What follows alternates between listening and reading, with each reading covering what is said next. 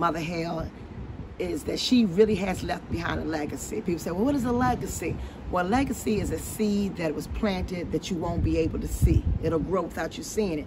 So there was a seed that was planted in me. So my goal in life has been, my purpose in life has been to live out her legacy. I first found out about her, I was 17 years old. I come from a family where my mom loved to read. She was an avid reader, so the books that were in the home when I was growing up were books like biography of Malcolm X, Rat Brown, Angela Davis. So those are all the people who I knew about because of the books that were in my mom's home. She loved Jet magazine and Ebony magazine. So one day I was a senior in high school and I came across the Jet magazine. And on the front cover was Reverend Jesse Jackson, who I had knew a lot about because the books and magazines that were in my home. There was an article about him. He had visited the Hale house. And at the Hale house, he had met Mother Hale. And I opened it up and I read that article, and that's when the seed was planted. Why do I feel that I'm fit to play the part of Mother Hale?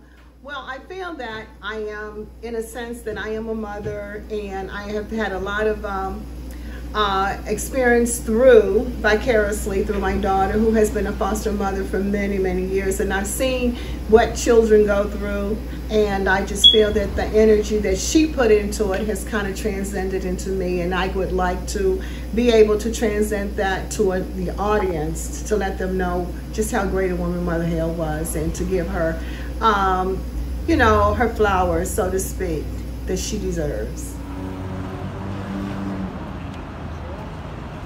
The government will tell us, and the media will tell us, that a home such as Mother Hale's was no longer needed because it was decades past since the heroin addiction and the HIV.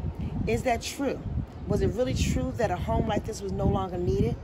Or was it no longer needed in a neighborhood that needed to be gentrified?